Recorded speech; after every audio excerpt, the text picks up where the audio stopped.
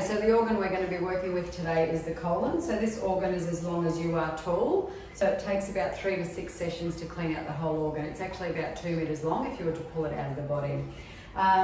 This is the rectal tube, gets inserted about 1 inch. So it sits just inside the anal opening, just past the sphincter muscle, and the sphincter grabs onto it for the duration of the treatment. The gravity-fed water feeds in, softens the stool, and you release all the stool and the water on either sides of the rectal tube. Goes down into the well, and then through to the viewing tube, and then it goes out into the sewage system. Basically on session 1, all that happens is we clean out what's called the S-bend, which is your sigmoid colon.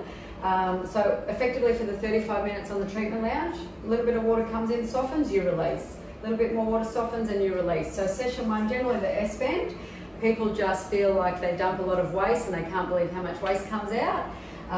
But effectively what's happening on this treatment is some of the water trickles up to the top of the transverse colon and starts to soften. So the next time you come in, that's going to flush that out. And in that treatment, that'll soften the next part of the colon. So it takes about 3 to 6 sessions, and we like to do it within a 1 to 2 week period. And if you get through cleaning out the whole organ, it's called a bowel reset in clinic.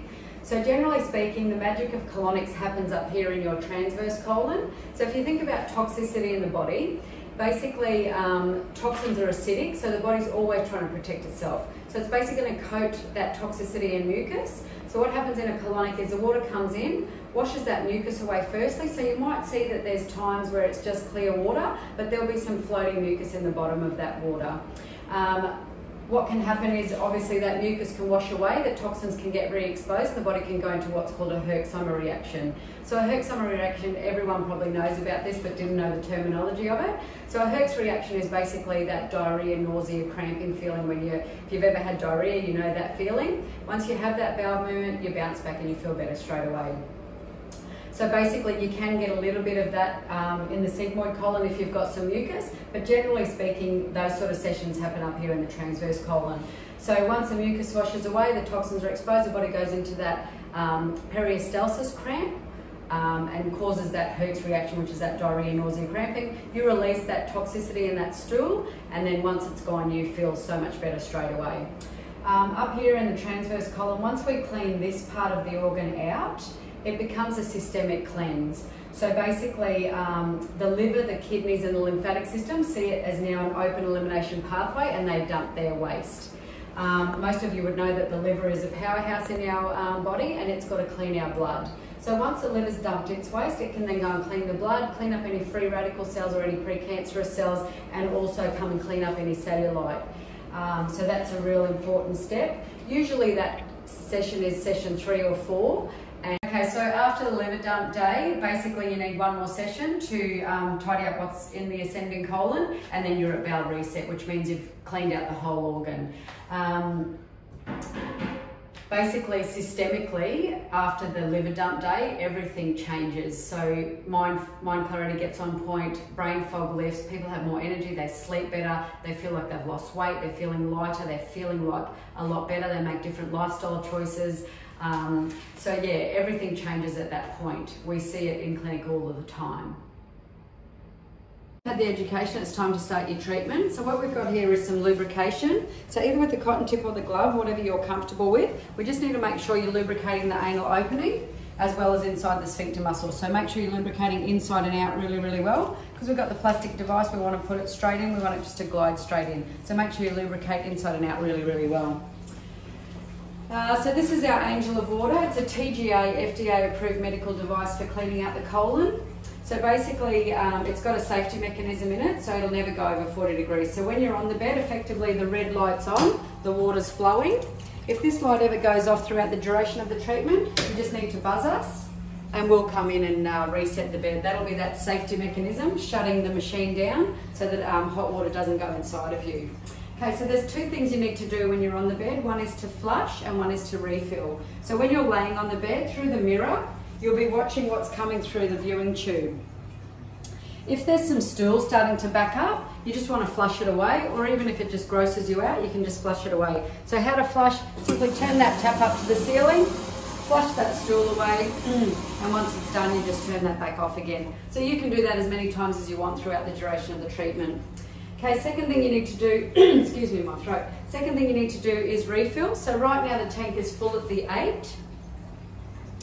When you're laying on the bed, you'll be taking in the water and releasing. It's going to slowly start to come down. When it hits level 2, you just need to refill. So the refill instructions are just there, but I'm just going to give you a quick demo. So this is your mixer tap at home. So hot water is to your head, cold water is to your feet. Generally speaking, if it's pointing in the corner direction, it's a good mix of hot and cold. So all you need to do is lift it up, fill it back up to the 8, and once it's full, you just shut that one back down. So that's about 10 minutes into the treatment. Last but not least is cleanup instructions. So when your time's up, we'll come in and let you know.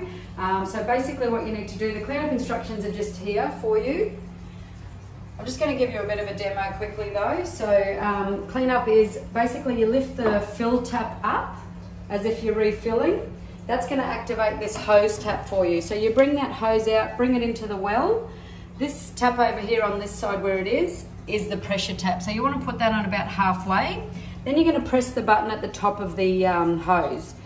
That's going to bring the water through. You're going to clean your bottom a little bit. You're going to clean the bowl a little bit if you need to. And then you're just going to pop that hose straight back down. We will go through that over when you finish your treatment anyway, but it's just a bit of a visual. Excuse me, before you start. Everything we use in clinic is disposable and nothing is reused. Everything is also cleaned with hospital grade cleaner. In clinic we also use a product called Force Field, which kills 99.99% of germs. They've also just had US standard testing to say that it kills the coronavirus. So if that's a concern of yours, we've got that covered as well. Okay, so I'm just going to... Okay, so now we're just going to give you a demonstration on how to get onto the bed and insert the rectal tube. So you're going to put one cheek onto the bed. You're going to put your left foot up onto the footstool. Then you're going to grab on with your hand up there and secure yourself. Then you're going to bring your right leg up to the footstool and you're going to shimmy your left leg over the bed. Great. So then you're going to make sure that your anal opening is into the well. You're going to make sure that your thighs are flush up onto the treatment bed.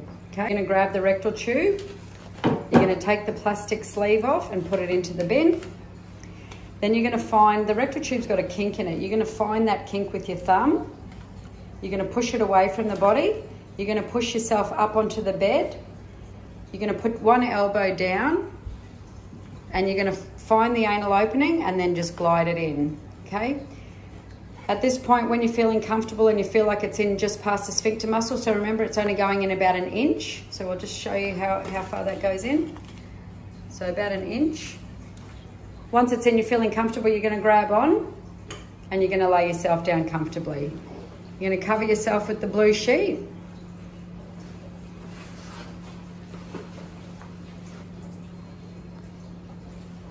And then you're going to buzz us.